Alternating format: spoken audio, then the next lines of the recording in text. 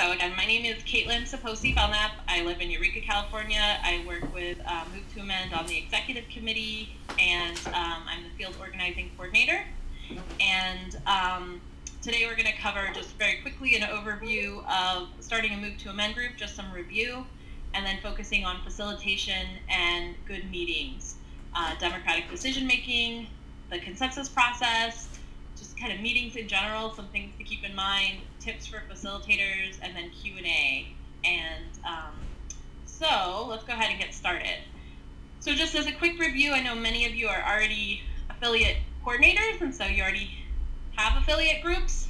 But just to remind folks who are not, that that's really what we're encouraging, and we are a grassroots, locally based campaign, and at this point we have about 70 affiliates across the country in a majority of the states, and we'd love to have more groups. It's easy to get started having a group. You can just hold an organizing meeting and invite your friends, and then we can help you publicize an announcement to the petition signers who are on our list in your area who could come.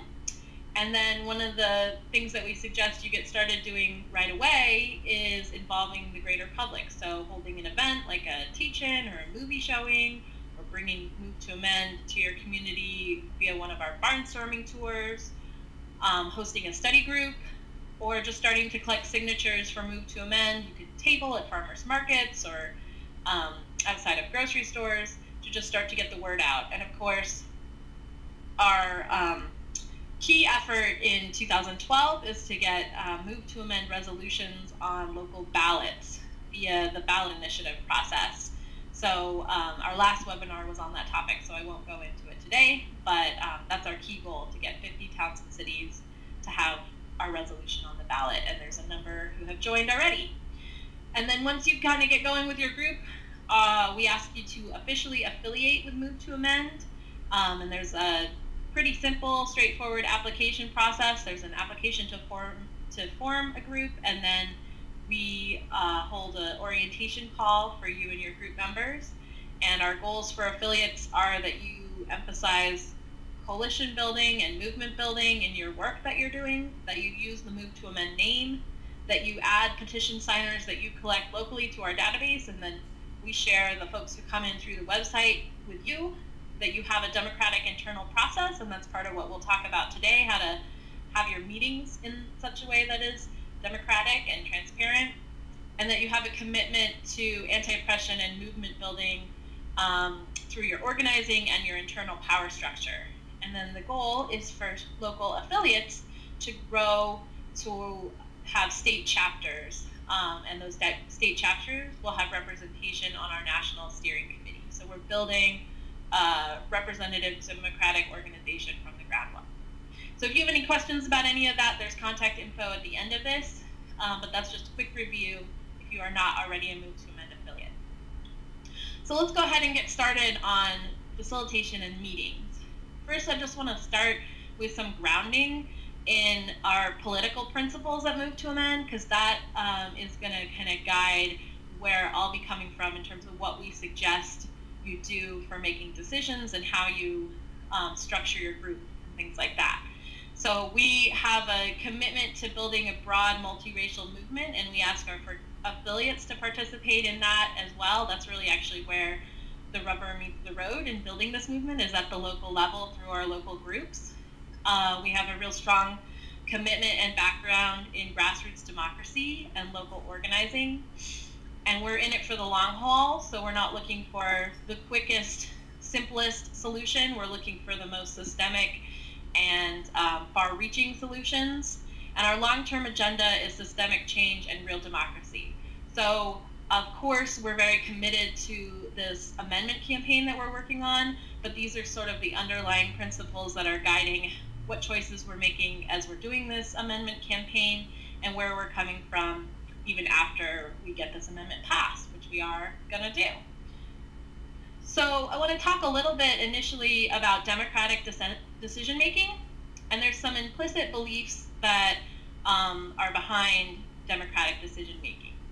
And so I'm just going to run through those. The first one is that people are intelligent and capable and want to do the right thing. Also, that groups can make better decisions than any one person can make alone. Everyone's opinion is of equal value, regardless of rank or position. And people are more committed to the ideas and plans that they have helped to create. Participants can and will act responsibly in assuming true accountability for their decisions. Groups can manage their own conflicts, behaviors, and relationships if they are given the right tools and training. And the process, if well designed and honestly applied, can be trusted to achieve results. So in some ways, the key that we'll be talking about today is this last bullet, but how to design a process that's well designed and honestly applied to get good results. But the other points are really key towards guiding us in terms of what we're suggesting, how you structure your meetings, and how you even just think of what the purpose is that you're bringing together. And I know, I've been a facilitator for many years. I've been involved in many groups, so I definitely know that there can be groups and meetings where remembering these principles can be really challenging, and it can feel as though this is not actually what's going on, and this is not what's guiding people in terms of the choices or ways that they're conducting themselves. So one suggestion and tip I have for all of you is to go over this list with your group, and you'll see that I'm going to talk a bunch about transparency. And so having a little bit of a discussion with your group about these implicit beliefs or these principles, and getting clarity on whether everyone agrees with this and can conduct themselves in a way that is most trying to make these beliefs come true, and remembering these kind of the best things about people working together, which this is sort of trying to draw on, can be a good idea. So in terms of democratic decision making, there's basically two participatory ways to make decisions as a group. You can use majority rule, or you can use consensus. And then I'm also going to talk a little bit about modified consensus. And as I said before, either option that you choose, transparency is really key. But I'm going to talk mostly today about consensus. One, because our society really focuses a lot on majority rule, so we're more familiar with majority rule. We're more comfortable being in decision-making settings where majority rule is used oftentimes. That's more familiar, what we see and have heard about. And so also we oftentimes conduct ourselves as if we're in a majority rule setting, even if we're not. And then the other reason is that for all of those kind of for all the drawbacks with majority rule, part of why I went through the implicit beliefs of democratic decision making is that we have a real strong suggestion that folks use a modified consensus process and a consensus seeking process because it is more democratic and it allows you to fully draw on those implicit beliefs of democratic decision making more fully. The consensus process just lends itself to that. So a lot of people, though, have had negative experiences with consensus or assumptions about consensus. So it's worth going through how to use it in a way that is efficient, and what are some of the most important things to do to make sure that consensus works well. So some of the things about consensus is that it asks participants to make decisions in the best interest of the group. And this isn't necessarily something that we're used to being asked to do.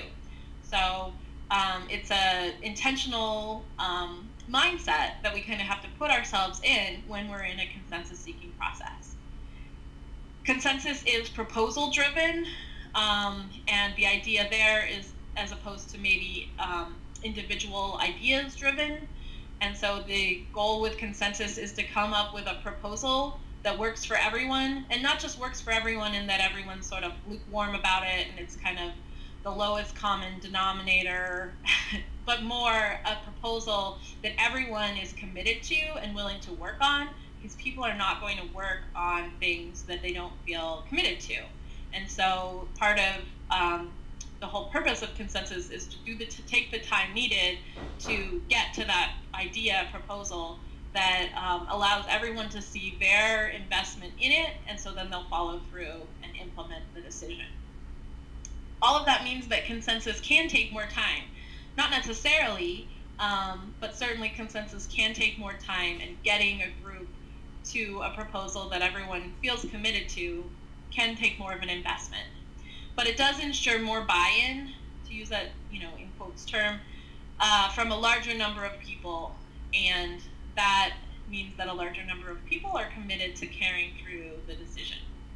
So I'm going to walk you through the steps, and some of you may be familiar with this already, and there are some different ways to do consensus, but I'm going to walk through kind of the broad steps of the most basic kind of consensus process. So one thing that's really important when using consensus is that everyone understand that the process and how to participate, so that they don't start doing things that are getting in the way of the consensus process and or feeling disempowered because they don't actually know how to participate on equal footing with the folks who do know the process. So it's worth having these steps written up and covering them at the beginning of your every meeting,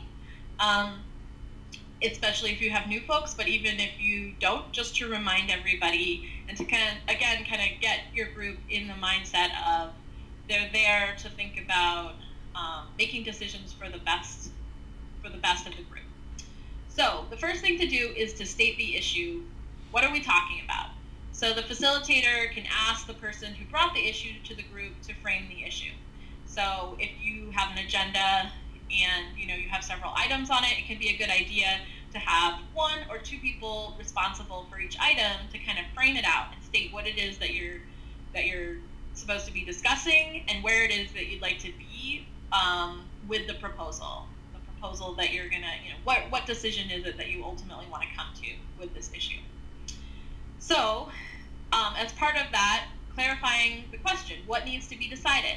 So the facilitator or that framer person will make it really clear to the group what it is that they're deciding. And that can be important for, because you're gonna then allow the group to go into discussion. Sometimes discussion can take you all over the place. So being really clear about reminding the group, well, is that really what we need to be deciding, or is it this? And that's the facilitator's job above all, to make sure that the group stays on topic and stays clear on that issue of what needs to be decided. So then to frame the discussion, you want to find out what are all the different viewpoints, what are all the different ideas or things that need to be factored in or weighed on making this decision. So the facilitator can ask each person to speak to the issue. You can do that as a go-around. You can kind of have just an open, what's called stack, where people just get to chime in. And of course, there are techniques that you can use to help make sure that as many people as possible are participating in this discussion. So out of the discussion should come some proposals, some ideas for action that come out of the discussion. So the facilitator can be the one who's responsible for identifying if when somebody's talking, it basically sounds as though they're making a proposal. Or the participants can actually frame their points in terms of a proposal if they have a clear idea of what they'd like to suggest happen. So you can either have that kind of happen organically from the discussion, or the facilitator can explicitly kind of end the discussion and ask for proposals of action. And the idea is that those proposals should incorporate the viewpoints that have been raised during the discussion. And then after a proposal has been made, or maybe a couple different proposals, you want to go back into discussion, basically ask people to speak to the proposals. So not the discussion from before, but kind of to really focus their comments on the clarifying questions or support or concerns about the proposals that have been made. And then comes the time to, in light of any concerns or clarifying questions, see if the proposals need to be modified, basically friendly amendments to the proposal to help make it better or to help it incorporate concerns that have been raised. Or maybe the group finds that concerns are so compelling that it's worth it to withdraw the proposal and see if there are better proposals to come forward. So in some ways, this is kind of an organic process. It's not, necessarily always very clear which moment you're in, whether you're in, discussion or making of the proposals.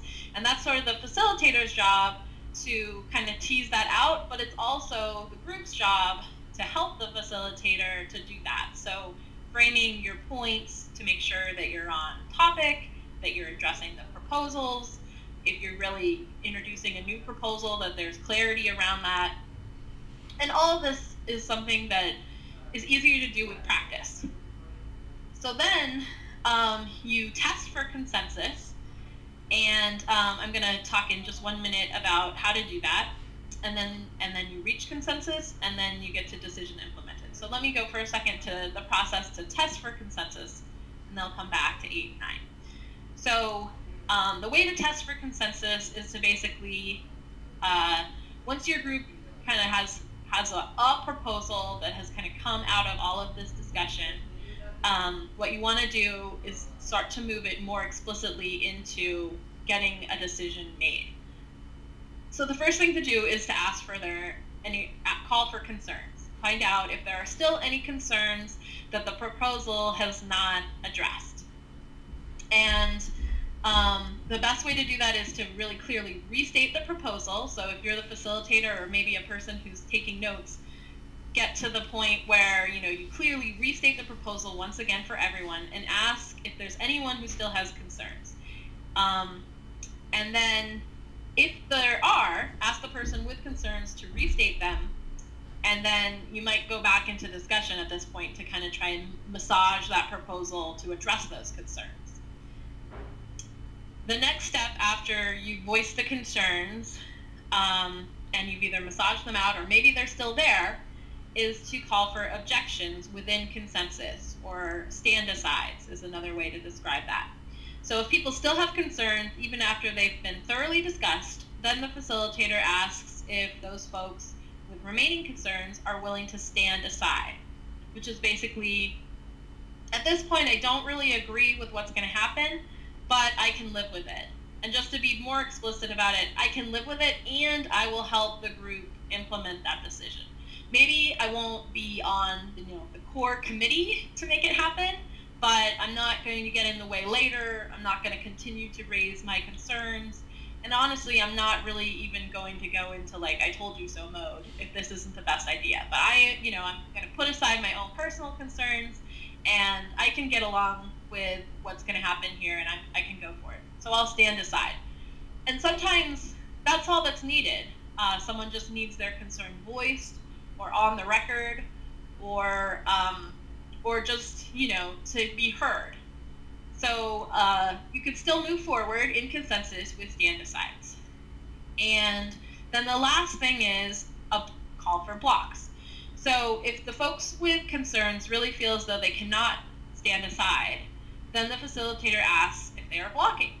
And if the proposal is blocked under consensus, then it is dropped or discussed further to, again, come back to trying to address those concerns, or maybe sent to a committee to continue to try and iron it out and come back. Maybe the group just needs more time. I do want to make a note about blocking. Blocking should only be used when there's a strong moral disagreement or the belief that the decision will damage the group. It's not to be taken lightly, and kind of the way that I think about it is that you really should only have 1 or 2 occasions, if that you ever block in your lifetime. And another way to think about it would be that if the group were to go forward with the proposal, you would have a serious kind of moral and personal quandary about whether to stay involved with the group, whether you would be able to keep doing working with the group, because what they're suggesting is kind of so out of line with where you think things need to go. So it really is an ethical or moral decision blocking. And a lot of times, because of our majority rule society, where it's easy to vote no under majority rule, that's a block kind of gets conflated with a no vote.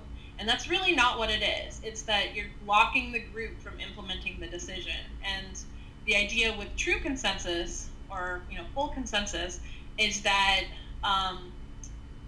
one individual, when exercising their blocking power responsibly, should be able to do that, to stop the group from moving forward. So it's not something to be taken lightly. One thing to just, a lot of people get concerned about, the blocking option, because that really, one, goes against the idea of majority rule, and then two, there is some valid reasons why one individual maybe should not be in a position to be able to block where the group goes. So, what to do about that? Our suggestion is that you use modified consensus.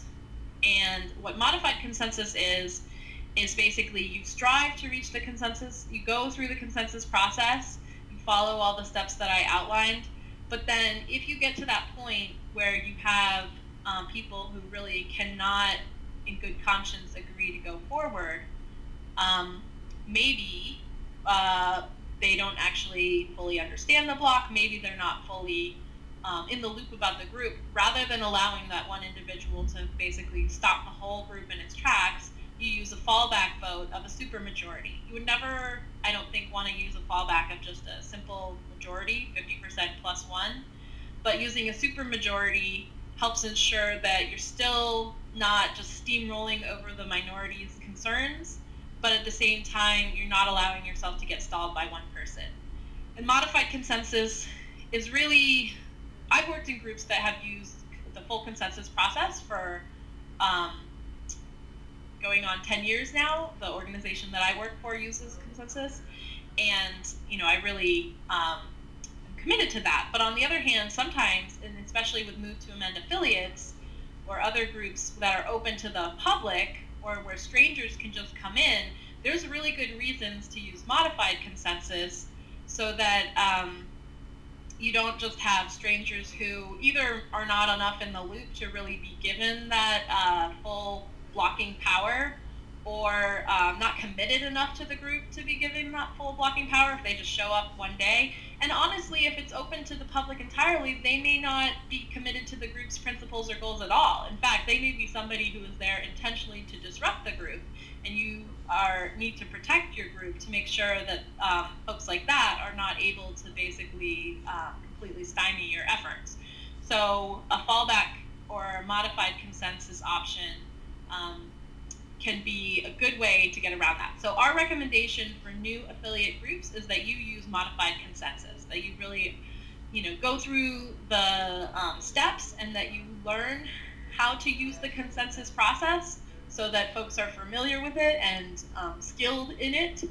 And then you still have that fallback vote of either 2/3 or 3/4 of your group, and you can choose to have it be of people in the room, or maybe official members. Sometimes folks will also say that a person doesn't have blocking power unless they've been to a certain number of meetings, just to, again, try to make sure that they really understand and are committed to the group before you give them that kind of power in the group.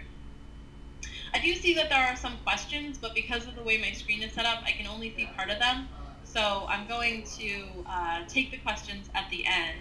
I'll go back through, and I kind of see out of the corner of my eye that there are a few folks who maybe are not, who are here to talk more about Move to Amend in general, and I just want to underscore, because of the technical difficulties at the beginning, I forgot to mention that these webinars really are geared for our affiliate leaders, and anyone is welcome to participate, and certainly I can answer as many of the questions as I can get through at the end. But in terms of what we're going to focus on here, it really is on having good meetings and facilitation. So this is not a general discussion about Move to Amend. There are some webinars, the orientation webinar and some of the earlier webinars, that I encourage folks to watch those recordings if you want to get that. So I'm going to keep plugging along here. There's not very many slides left, so we will have a fair amount of time for questions still.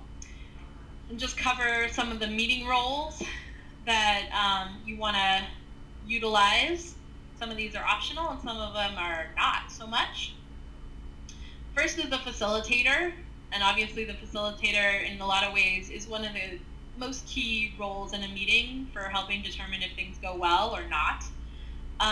The facilitator is responsible for a number of different things, including starting and ending the meeting on time, helping to create the agenda based on other people's input. So sometimes that can be a committee of folks. It doesn't have to be just the facilitator, but the facilitator should be very familiar with the agenda and the goals and outcomes expected and desired for the meeting. Presenting the agenda for review, setting times for each topic. Again, that can happen by committee when you make the agenda in the first place, but the facilitator is definitely responsible for making sure that those times are kept to. Introducing each topic and suggesting how it will be discussed. You can also, as I said, have a framer if there's somebody who is kind of bringing some background to a particular topic, whether it's background on what has been discussed already or some important research that happened to kind of frame out the discussion. The facilitator doesn't need to frame every topic, but helping to make sure that before you get to the discussion part, everyone is clear about what outcome you're trying to get. Keeping the discussion focused and on topic, coordinating a decision-making process. In this case, walking through that consensus process is the responsibility of the facilitator. Bringing each discussion to a close with clarity about who's doing what next and how a decision is going to be implemented. And closing the meeting by reviewing what decisions have been made and also allowing time for evaluation of feelings and also productivity of the meeting, and making sure that a next time and location for the next meeting has been set, and thanking people for coming. Those are all things for a facilitator to keep in mind. The scribe is the person who's responsible for writing ideas up on a flip chart so that everyone can keep track of what's being said. A lot of times folks don't have somebody doing this at a meeting, but it's a good thing to do, in part because we all learn differently. So some people are auditory learners, but a lot of people are also visual learners. And so if you have a meeting where your only notes are being taken by somebody in front of a computer or on a pad, and then everything else is happening just via discussion, that puts the visual learners, who are a good percentage of the population, at a disadvantage because they're not necessarily able to absorb things as quickly and as thoroughly if it's only being discussed. So that's why it's helpful to have a scribe who's kind of not taking verbatim notes at all, but when you're in discussion, adding key points, when decisions have been made, or proposed, writing up the proposal so that people can see it before testing for consensus can be helpful to make sure you get to consensus. So keeping in mind those different styles of learning and also absorbing information. A stacker is not a required responsibility, but that can be helpful. This can also be like a co-facilitator. So somebody who is keeping a list of who wants to speak. This can also be done by one facilitator. It's sort of up to oftentimes the facilitator what their preference is, whether they are able to keep track of both the threads of the discussion and who wants to go next. But especially if you have inexperienced facilitators, or you're trying to help your group take on more roles and learn how to facilitate, it can be helpful to peel out the stacker role, because it's not as easy as you'd think to keep track of whose turn it is to talk while you're listening to the discussion. So if somebody is charged with that, that can be helpful to kind of, a first step towards facilitating a meeting is to be the stacker. And it can also help make sure that the facilitator is able to keep track of the threads of the conversation rather than whose turn it is. But the stacker, whoever it is, whether it's the facilitator or a separate person, the trick is to make sure that even though you're listening to the speaker and you want to, make eye contact and all of that good stuff, you also need to make sure that your eyes are constantly scanning the other participants to keep track of if somebody wants to talk and if they put their hand up, so that you can, write them down is the best way to do that. And that way you don't have to remember it all in your brain, but whose turn it is to go next and all of that. If a facilitator is not doing that, or the stacker is not doing that, that can be a really good way to make the discussion go. People get distracted because they haven't been seen, and then they're trying to wave their arms in the air to get heard. And so that's one of the key things, is just make sure you're scanning the room. And like I said, it's a harder trick to remember than you'd think. The note taker is responsible for taking more detailed notes of what transpired at the meeting and typing them into minutes. It can be helpful if that person is typing those minutes as you go. Really, a lot of times folks are used to like transcription minutes, especially older folks, where, verbatim, you're taking down who said what. And my suggestion is that you don't really need that. I mean, it can be helpful, but what you really need to know is the key points that were raised on each topic and the decisions, and then how the decision is going to be implemented.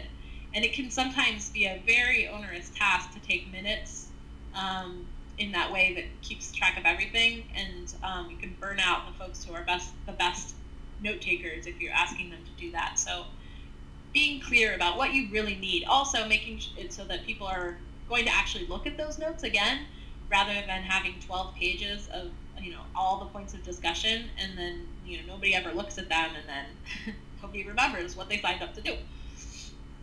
Timekeeper is a really important role. The timekeeper is responsible for letting the group know when a discussion time is almost over, so giving like a 5-minute warning, and for letting folks know when the time is up. So my strong suggestion is that every agenda should have times on them, on each item, and then the timekeeper, not the facilitator, is responsible for keeping track of the clock.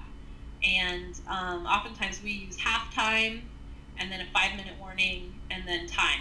And somebody who's keeping time has to be someone who's comfortable basically like in the middle of the discussion, not maybe in the middle of a speaker, but in between two different speakers talking, saying, we're at half time, and not being polite and just waiting, and then, oh, we're 20 minutes over time, but I didn't want to interrupt anyone. No, the timekeeper is supposed to jump in there at the right time to make sure that people know where they are on the time, because otherwise you will run over time, and that's a good way to get things out of whack. Vibes Watcher can be helpful to just kind of keep track of the feelings of the room, tries to make sure everyone is more fully being heard. So this is something a facilitator can do too, but it can be helpful to have somebody who is specifically asked to take on this role.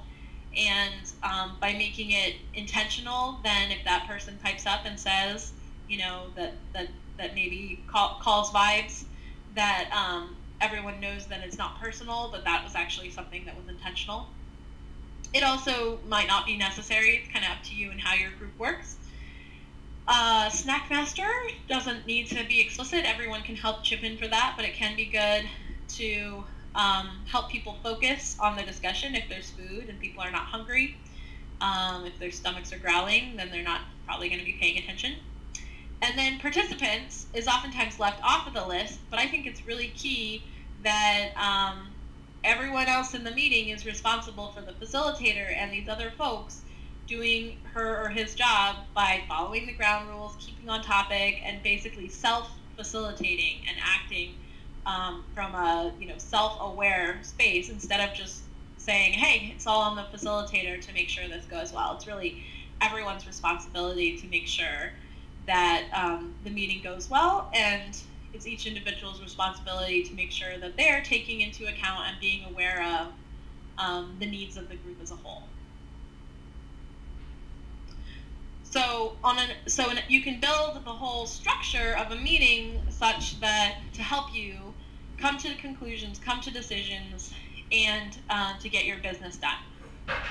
So there are different ways to structure an agenda, but here's my suggestion of some of the pieces you want to make sure to include. One is a check-in. This can be really fast and just do a go-around to get everybody comfortable speaking in the space. And also it can be a good way to make sure to be aware of anything that people might need to tell the whole group in terms of what's going to affect them. So, a check-in could be, I'm really tired. I didn't get any sleep last night, so I might ramble or be off topic or not as participatory and just listening. And by saying that, you know, you get a lot of information about the state that I'm in that if I hadn't said, you might come to all different kinds of conclusions about why I'm not making sense or sitting there quietly and jump to conclusions that interfere or get in the way of our ability to work together to make decisions. It can also be a good way to share kind of a highlight of what's, you know, just something good that happened today, or it doesn't all have to be like, you know, here are the things that are going to hinder me from doing well in this meeting. It might be I'm in a really good mood because my sister just had a baby and I'm excited, or whatever. The schedule. So you want to have things, you know, I think it's always helpful if an agenda is really clear with an order that makes sense, times attached to each item that are realistic about how much time it will need, and that are, you know, weighted so that the more important topics have more time given to them and the less important topics have less time. That also helps the participants know what the priorities are. And also important to maybe include the name of the person who's going to frame out that topic, or who's responsible for bringing the past information about a topic to the space. And sometimes it can be helpful too to even just jot in a few notes, even just on the agenda, to refresh folks of, you know, background stuff they'll need to read to be up to speed, or you know, kind of where the discussion left off last time if this is a continuing item. It's a good idea to put a place in the agenda for announcements. It's sort of different people's preference whether to put those announcements at the beginning or at the end. Oftentimes they are put at the end, but I put them up front because then you get them out of the way. And if you put them at the end, people might fear that they're not going to be gotten to, or they might forget that they're on the agenda. And if that's something that's really important to them, they'll be more inclined to insert their announcements or non-agenda items into the agenda if they haven't had a chance to just say them all up front. So announcements are things that have no discussion attached to them.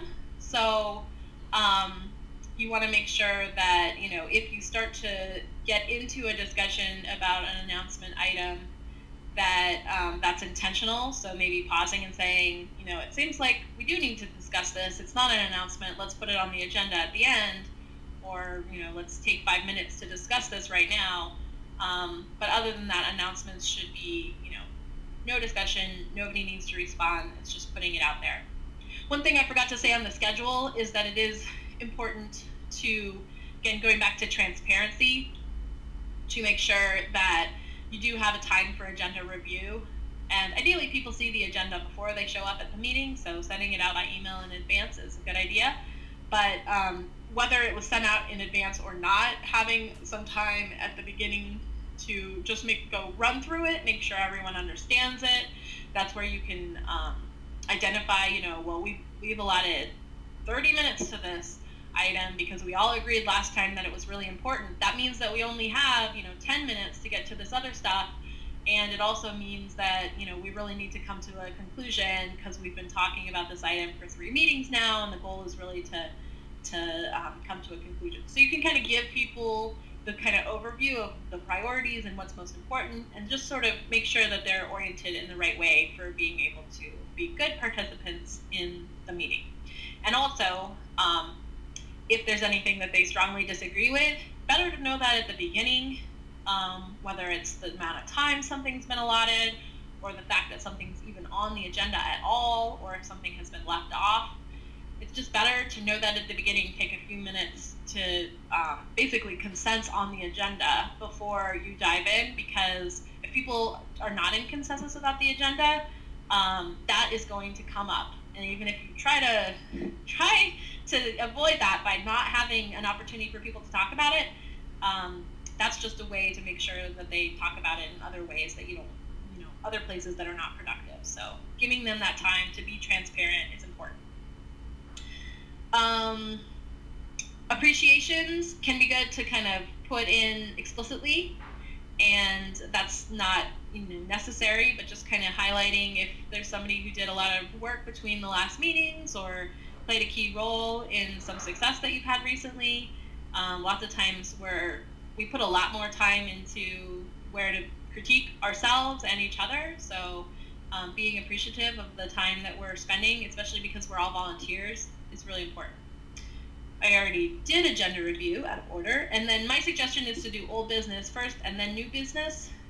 Again, that's, oops, I'm sorry. Let's pretend like 5.5 says old business, and then new business is 6. Make sure you get through the stuff that you already had in progress before you cover new stuff. Can help keep everybody sane. Making a little bit of time for evaluation at the end, just to make sure to, again, be transparent, make the space for people to offer improvements or suggestions for how to do it better, and also to say what worked really well so that you can make sure to do it again next time. And then building in breaks. People can't sit for more than definitely 2 hours without having a break. But it's not a bad idea to include a break. Even if you have a 2-hour meeting, maybe putting a break in the middle. Be careful about breaks, because that can be a good way to have the energy completely change, and potentially people say, oh, now's a good chance for me to run out of here. So you want to be careful about breaks, but at the same time, forcing people to sit through multiple hours will just ensure that they're not going to be very good participants. So just a couple more slides here. A lot of times people ask for some suggestions for meeting ground rules or participation guidelines. So I just wanted to run through the ones that we use at Democracy Unlimited. There are certainly others that you could add, and some of these may not feel right for you.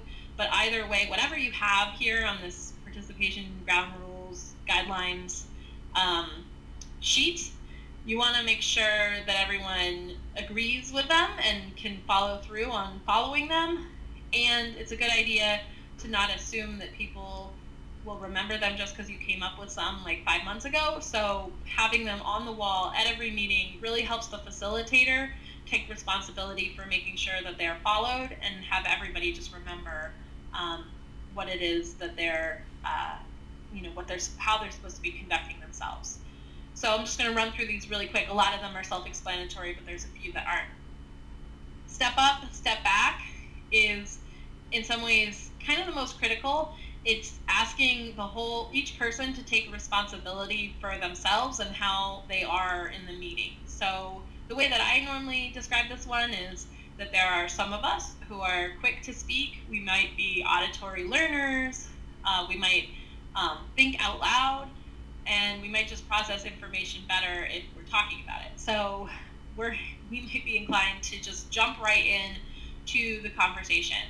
I am one of those people who has to remind myself to step back, because that is on how I am. So asking those folks to step back. And then the flip side of that is that oftentimes there are folks who, I don't think so much it's shyness, although it might be shyness, but I wouldn't describe it this way if you're the facilitator. I would describe it as maybe you're more an internal thinker. You might be more introverted and process things internally, and tend to be more quiet in groups. And so you might be hanging back. And it probably isn't because there isn't anything that you think. It's not that you don't have an opinion on the topic, it's that you're processing it inside your head instead of out loud. And so asking those folks to step up and kind of meet in the middle.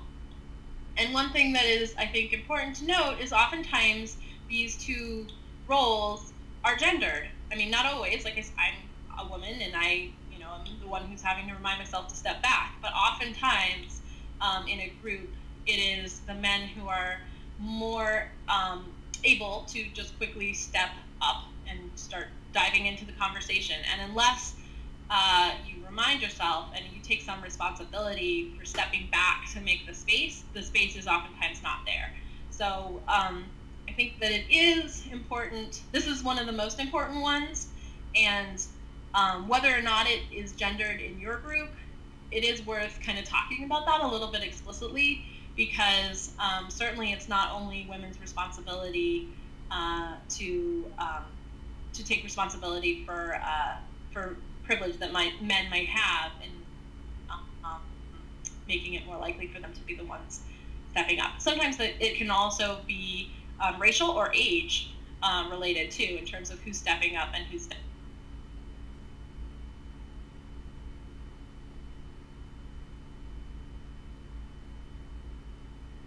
stepping back. So just keeping all that transparent again, and asking people to take responsibility for that, and then observing if the same folks are talking all the time. Not in a way that's accusatory, but more just that it's, that's not the goal. The goal is to have everyone meeting in the middle and participating so that you can have the wisdom of the whole group.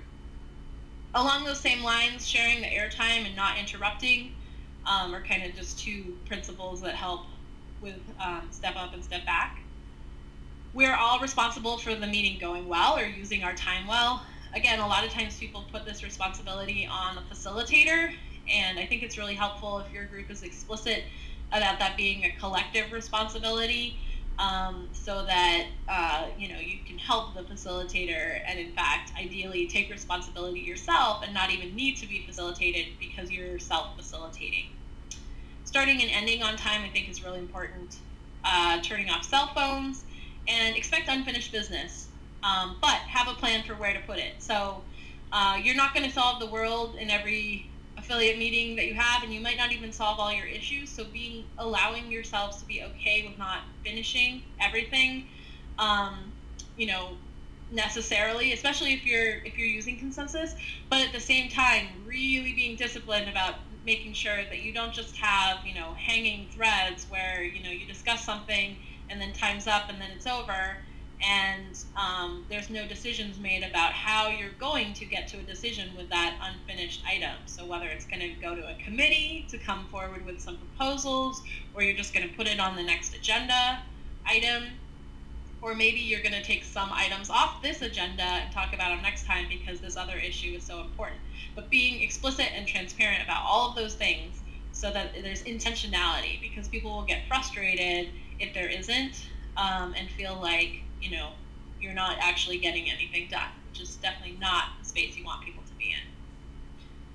So, quick couple points, things that happen all the time for facilitators. If a point is going on too long and the group is just sort of going round and round and round, a facilitator can help by jumping in and summarizing the discussion that's happened so far and some of the key points, and also reminding the group that there's other meeting priorities, and suggest tabling the question for a later time, or being explicit about, if we're going to talk about this for this long, we're probably going to need to take 5 minutes or 10 minutes or 20 minutes away from another item.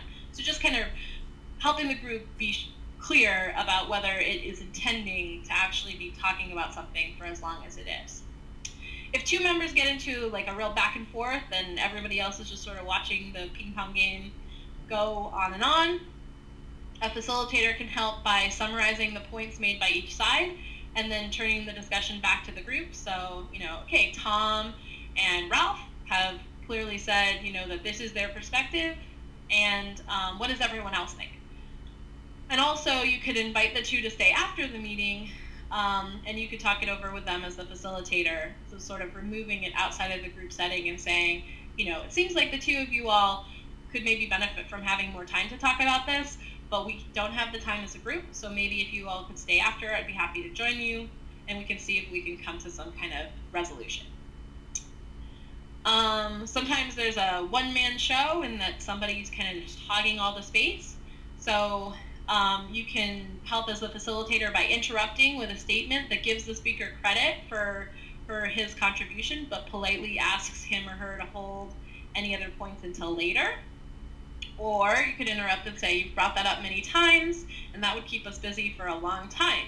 Would anyone else like to respond to any of these points? So you'll notice that both of these two items say interrupt, and a lot of times we're taught that it's impolite to interrupt, but it's actually really important that a facilitator both feel personally empowered to interrupt when necessary to make sure to keep things on track, and also that there's a culture in the group that it's okay for the facilitator to interrupt when they're doing that for the good of the group. Obviously, a facilitator that just interrupts with their own opinion or, because they have an agenda is not facilitating well, but if the goal is to kind of get things back on track, don't feel like you have to politely wait until, you know, somebody's done, because that might be never. Okay, when somebody's drifting from the subject and not on topic, again, you can interrupt, give them credit for the idea, but say that they're, you know, kind of starting to get off track, departing from the main point. Or you could put up to the group the question of whether it wants to stray from the outline or follow it. So, you know, sounds like what Alana said has kind of taken us into this other realm. And now, you know, Mark wants to respond. Is that where we want to go? Do we want to take a few minutes now to kind of iron that out? So to keep it intentional. Or you could bring the discussion back on topic by using the related idea as the transition. So kind of like, you know, yeah, that's a really good point. And at the same time, you know, that brings us back to blah, blah, blah. So just kind of restating what you're supposed to be talking about and brushing through the tangent. If someone is having difficulty expressing herself or himself, as a facilitator, you can help build up his confidence by expressing appreciation for what the person has said and then rephrasing it. So it sounds like what you're saying, Nancy, is blah, blah, blah, blah, blah. Am I hearing you right? Or is this what you mean? And that can help, you know, as a good facilitator will be able to kind of pick up on those things and help a person maybe be more concise or clear or on point, even if they're not able to do it themselves. So you don't want to, you know, you want to be patient and not totally marginalize them, even if they're, you know, not expressing it in the way that is, maybe they don't quite know what they want to say yet. And so helping them get there is one of the other jobs of the facilitator. So let's pause there and see, I see that there were some points that were brought up earlier. I'm going to move this over a little bit so I can see. And then if you have questions or comments, now would be a good time to start typing them in while I look through some of this. And I do know that there were some folks who were hoping that we'd talk more generally about getting the amendment passed. And again, there are definitely trainings that have covered that, but this topic is on, you know, how to facilitate your meetings well. So I'm going to skip the ones that aren't to this. Okay.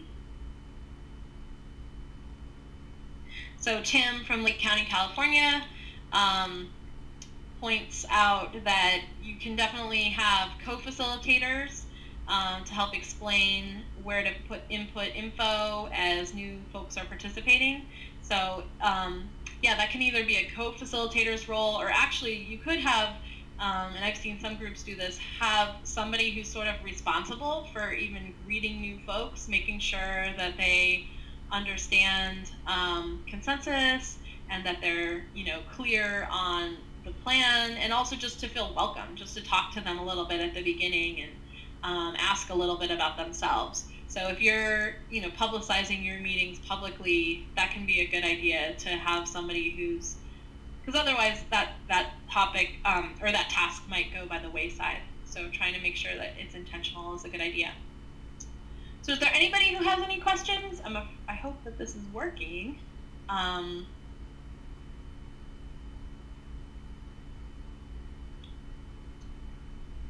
don't see any. Anybody have any comments or things to add?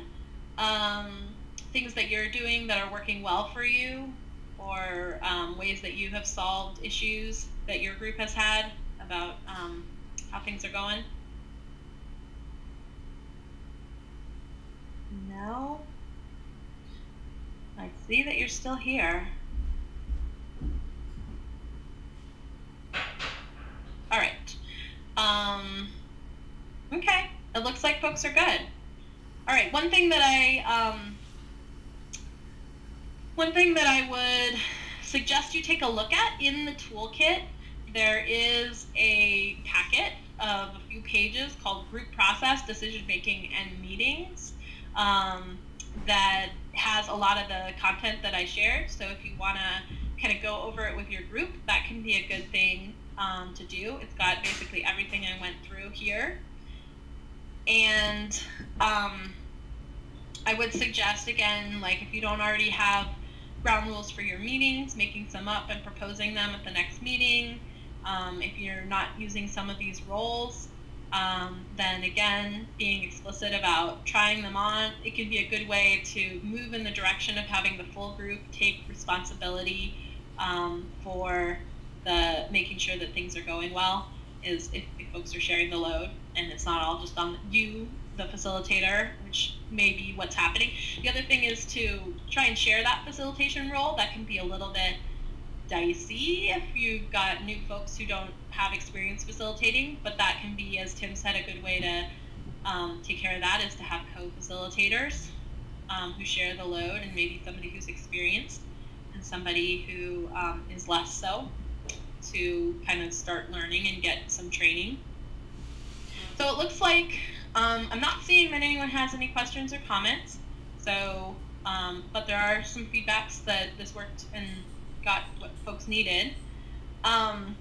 So I do see Ken's question. I think Ken is from Chicago, Kenneth. So I'll take that real quick. Oops, sorry. To amend the Constitution is the particular goal? Question. Yes, absolutely. So Move to Amend is a coalition of a number of different organizations, and we do have constitutional renewal and real democracy in the United States as our long-term goal. But the campaign that we are working on right now is to get an amendment passed that clearly establishes that corporations are not people and money is not speech. So right now that's the top priority, and that's what our affiliates are working on and kind of where all resources are going to at the moment. So next steps, this is the last slide. If you would please complete the survey at the end of this webinar, you'll automatically be directed there after we end. So it'll just be a web page that'll not take you very long to give us some feedback to make sure that we do these as well as we can in the future. And then you're invited to participate in next month's webinar, which is on March 6th. They're always on the first Tuesday of the month. And the topic is First Steps Towards Coalition Building with Communities of Color. So I know that's something that we've been asking our affiliates to work on, reaching out and working with communities of color that live in your community. And a lot of folks have said, you know, well, help me get started. How would I do that? I don't even know where to really begin. So we're going to talk about that in our next webinar, and I'm really hoping that we'll have a special guest with us, George Friday, who is on the Move to Amend Executive Committee. She lives in North Carolina, and she has a lot of experience doing anti-oppression trainings, and I think that she and I will be leading the next webinar on March 6th. And if you have any questions to follow up, please contact us at the email address info@movetoamend, or give us a call. So thanks again, everybody, for being here. I hope this was helpful for your affiliate groups. I know that a lot of folks have been asking for the facilitation training. And again, there is a handout on the website, group process, decision-making, and meetings, that